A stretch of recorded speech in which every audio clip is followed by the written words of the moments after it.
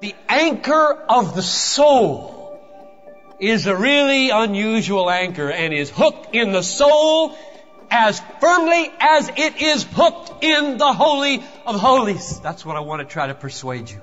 So that you walk out of here this morning as a child of God, feeling both that your anchor is hooked in heaven by virtue of the blood of Christ, pleading your cause before the Father infallibly, and that anchor is hooked in you and your soul as firmly, as infallibly as Almighty God can possibly hook it. What is the sure hope that God has given us to strengthen us when all around our souls gives way?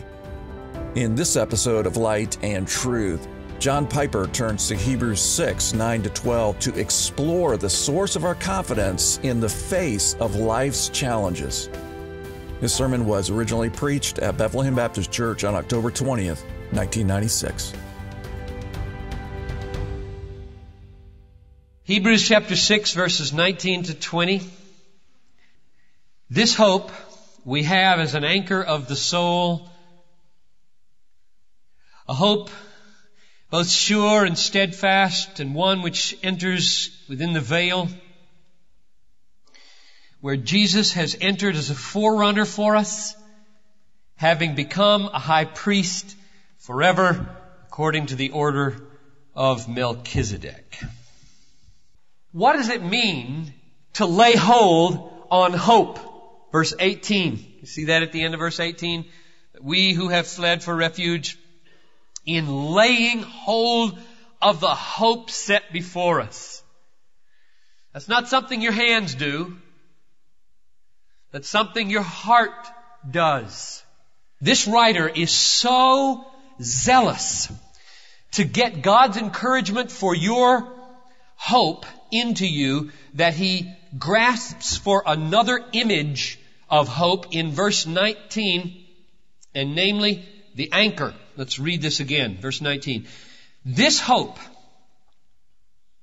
we have as an anchor of the soul. And then he describes it in three ways. Both sure, number one, and steadfast, number two, and three, one which enters within the veil, where Jesus has entered as a forerunner for us, having become a high priest forever according to the order of Melchizedek. So what's the anchor? The anchor of our soul, it says, is this hope that he just referred to in verse 18. We have this hope as an anchor of the soul, but we got to be more precise than that. Verse 18 says, we have strong encouragement who have fled for refuge in laying hold of the hope set before us. That is, the anchor, which it says this hope is in verse 19, this hope we have as an anchor, referring back to verse 18, this hope is the future glory, blessing, promise, inheritance, which is out there in heaven, guaranteed for us. And he says that's our anchor for the soul. So this writer is very eager to teach us that our subjective hoping is rooted, anchored in an objective hope that's out there. He describes it as sure, steadfast, and one that enters in the veil. Now that's a strange image. You got an anchor. Anchors usually go down in water, not up in temples. But here you got an anchor, big, heavy, strong, unbreakable anchor of the soul, and it's not going down in the water. It's going up into heaven and through a veil. Now what's that? Remember the Old Testament tabernacle had a vestibule, and the priest could go in and out there regularly, the showbread and all that. And then there was another veil behind which was the Holy of Holies, the Ark of the Covenant, and You could only go there as a high priest once a year, taking a sacrifice, the blood, for the redemption of the people. That's what split. When Christ's blood was shed, His rent flesh, Hebrews says, is the opening of the veil. And now He enters into the Holy of Holies where God dwells in His glory and where the Ark of the Covenant is. And the anchor is there, hooked on the Ark of the Covenant. That's my picture anyway. It doesn't say that. But it's there in there, and God's got this anchor hooked and all tied around with this massive chain around the covenant promises of God, and God's almighty sovereign hand is on it. So it's not going anywhere. It is sure and steadfast. Now, what does it mean that Christ went in there? Look at verse 20. Verse 20, the anchor goes in the veil where Jesus has entered as a forerunner for us, having become high priest forever according to the order of Melchizedek. He's a high priest, and He's gone forever, unlike those Old Testament priests who died and had to be replaced, who went with not their own blood, but the blood of animals, which can never take away sins. They went in on earth. He goes in heaven. So here's Christ taking His own blood by the power of an indestructible life, entering into the holy place, spreading His own blood before the Father on the Ark of the Covenant, making atonement for the sins of His people forever. That's the anchor, or that's the ground of the anchor. And that secures for us a future that is bright, a blessing, an inheritance, a hope, a life, and it is as sure as the blood of Christ is valuable. Now, here's my question. Is the anchor of my soul as firmly attached to my soul as it is to the altar of God? Does that concern you? Is the image that we are to have in our minds here that by virtue of the work of Christ, the anchor end of the chain and the rope is firm, steadfast, penetrating the veil, wrapped around the Ark of the Covenant, secured by the almighty hand of God, bought by the blood of Jesus, and it is absolutely immovable, and the rope of the anchor dangles in the air in front of my face. Is that the picture that you have? Is the security being talked about in last week's text and this week's text only one end of the rope? That Christ bought the security of one end of the rope? It's fixed in heaven. It can never break loose. But here at this end, whether I hold on or take hold, I mean, would it encourage you if you were on a boat and somebody said to you, I've got a great anchor, so that when the wind blows and it tends to either blow you onto the rocks or blow you out to sea, I've got an anchor for you. And look at it. It's big. It's sharp. When you drop it, it hooks. Man, it won't go anywhere. And he says, but the rope just lays across the deck. Encouraging? Is that, we're secure. All you have to do is grab it. Hold it like this when the wind's blowing. I'm not encouraged if that's the image. I'm just not encouraged.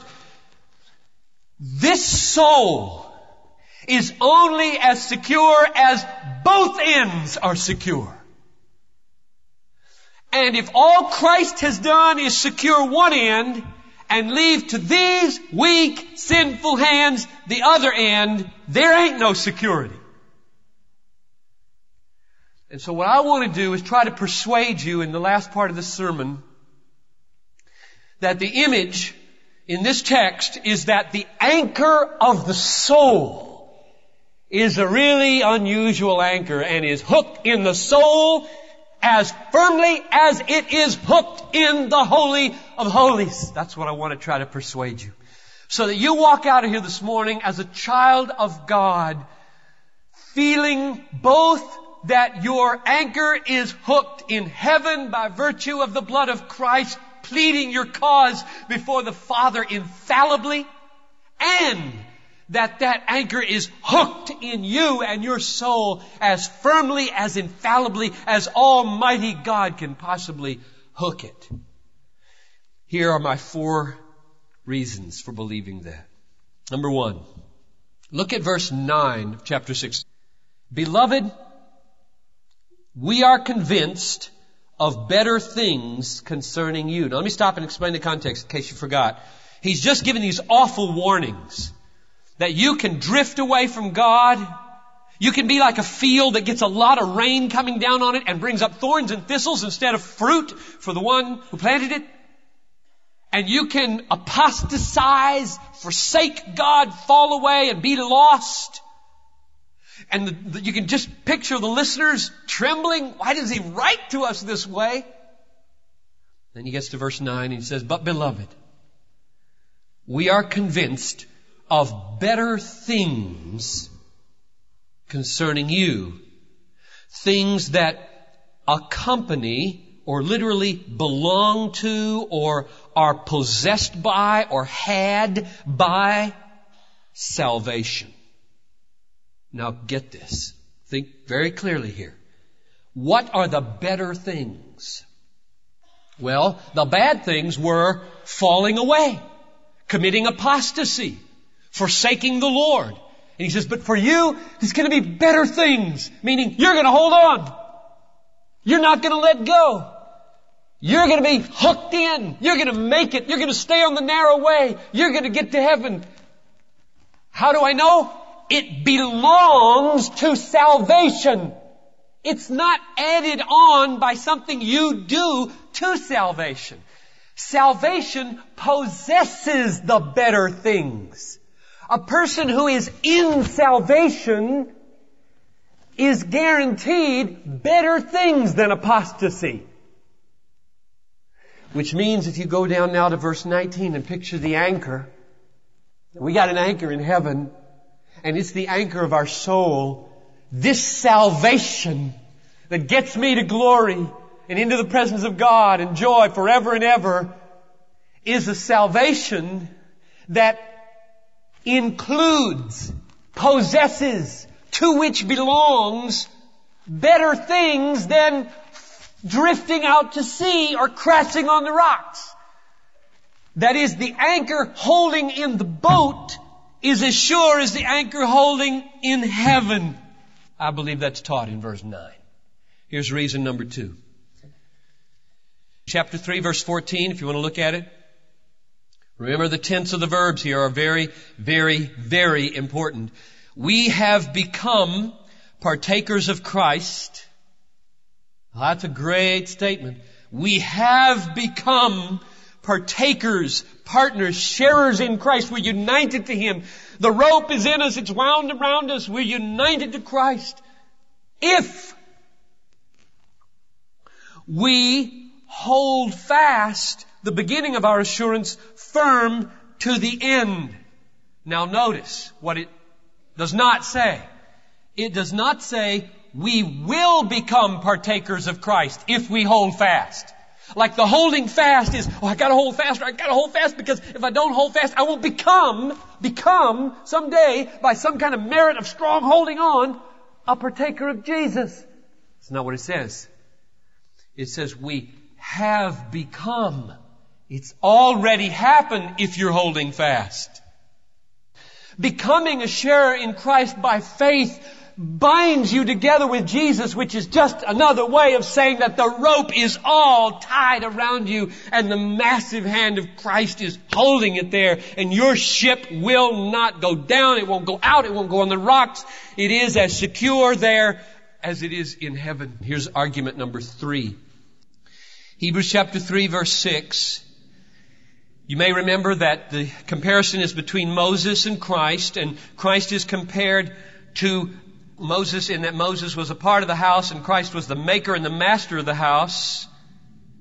And then he says, Christ was faithful as a son over his house, whose house we are. Tense is important here again. Whose house we are, if we hold fast our confidence and boast of our hope firm to the end. Now notice again what it does not say. It does not say we will become his house if we hold fast. Just get that clear. It's so important. It does not say, okay, the way to get saved is by getting a hold and holding on, and then I'll become his house. This says we are his house now, if in the future we go on holding fast, which must mean that there's something in the house that evidences itself by the holding on. The holding on is not an independent, self-wrought, John Piper produced act. It is a house-produced act. He made the house, he masters the house, he dwells in the house, and he takes the hands of the house and he puts them on the rope and he keeps his hands on the hands so that I don't let go. And that's my only hope. If you're holding on this morning to the hope set before you, God has done it. God has done it.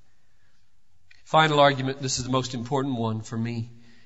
Chapter 13, verse 20 and 21. The reason I love this passage so much, and it comes back again and again in my thinking, is because it's about the new covenant fulfillment. You remember the new covenant? Deuteronomy 30 verse 6. There's coming a day, Moses says, when I will, God says, circumcise their hearts so that they will love me. God's going to do the heart work. Ezekiel 11:19. I will take out of them the heart of stone, and I will put in the heart of flesh, and I will cause them to walk in my statutes. God will do the heart work in the new covenant. Jeremiah 31:33. I will write my law upon their hearts and put my statutes within them. Jeremiah 32:40. I will put the fear of me in their hearts so that they will not turn away from me. That is, they will not let go of the rope. That's my pledge in the new covenant. Luke 22:20, Jesus says at the Lord's Supper, this cup is the new covenant by my blood. So when Christ died, He bought the new covenant. He sealed it. He secured it. The new covenant promises are yours in Christ.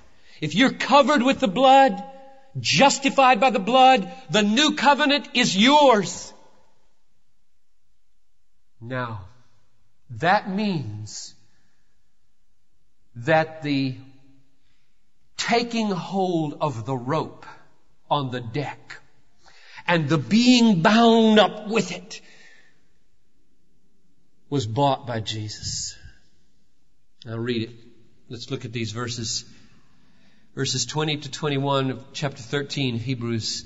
Now the God of peace, who brought up from the dead the great shepherd of the sheep through the blood of the eternal covenant. There it is again. The blood of the eternal. It's not a covenant that's going to abort. It's not a covenant that's going to be replaced. The blood of the eternal covenant. Even Jesus our Lord, may this God, who brought up this shepherd by this blood, may this God equip you with every good thing to do His will, working in us. There's where the rope is dangling, folks. And it ain't dangling. It ain't dangling. Working in us, that which is pleasing in His sight. Now stop there. We got more to read, but stop there. What pleases God when He comes to you and says, take hold of your hope. Taking hold of it pleases God. Who enables you to do that? Working in us that which is pleasing in His sight. God does. Now here's the most important phrase. Through Jesus Christ. Now in the context of verses 20 and 21, we're not left to wonder too much what the through Jesus Christ means.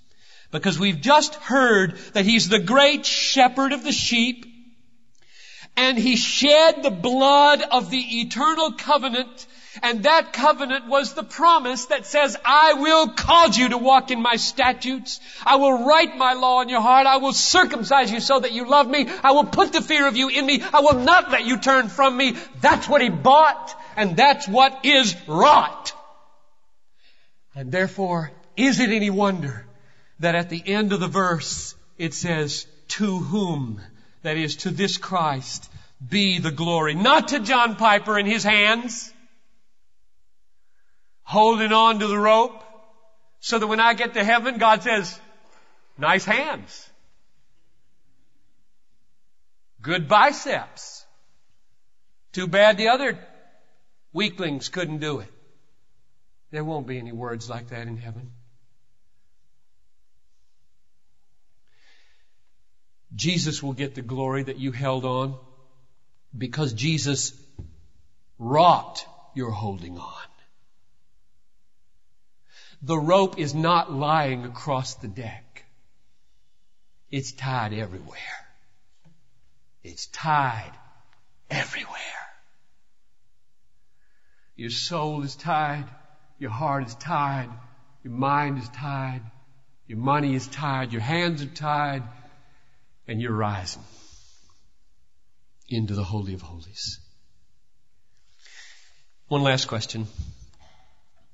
If this is true, if the anchor is in the Holy of Holies, wrapped around the Ark of the Covenant, and God's almighty hand is on it, making it secure, and if the other end of the anchor is in my soul and in my mind, my heart, and has bound me by new covenant promises to God, why does God command me at the cost of my life to take hold of the rope?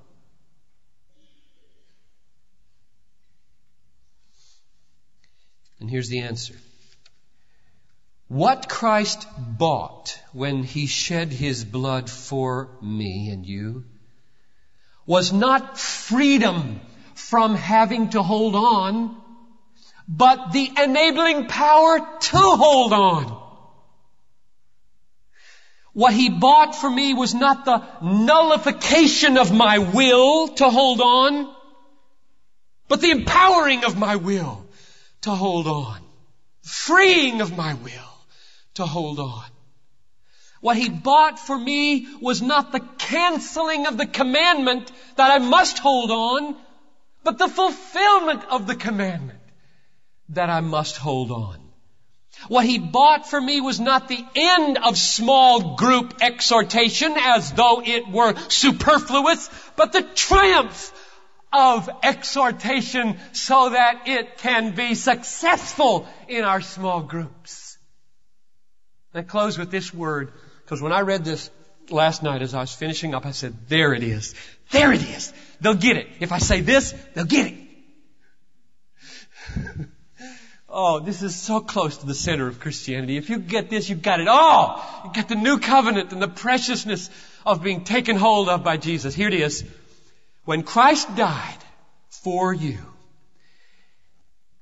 He bought for you the capacity and the will to do what Paul did in Philippians 3:12. Paul said, not that I have already obtained, nor am already perfect, but I take hold. There's the image. I take hold of that for which I have been taken hold of by Christ. Remember that verse? It's in the Bible. I mean, sometimes verses are so theologically perfectly designed to wrap up a sermon that you wonder, oh, this is wonderful. Let me say it again, because this is your life. As you go out of here this morning, I want you to feel two things. I want you to feel an impulse. I must reach out and take hold on hope. And I want you to feel the impulse, and what else can I do? For I have been taken hold of by an almighty Christ. So here it is. Not that I have already attained, nor am already perfect, but I take hold of that for which I have been taken hold of by Christ. This is Light and Truth, God-centered preaching to help you see Christ clearly and treasure Him truly. I'm your host, Dan Kruver. Thank you for listening. On our next episode, John Piper continues our 12-part series, Christ Our Hope, with a sermon titled, Saved Forever. I hope you'll join us. For more resources, visit desiringgod.org.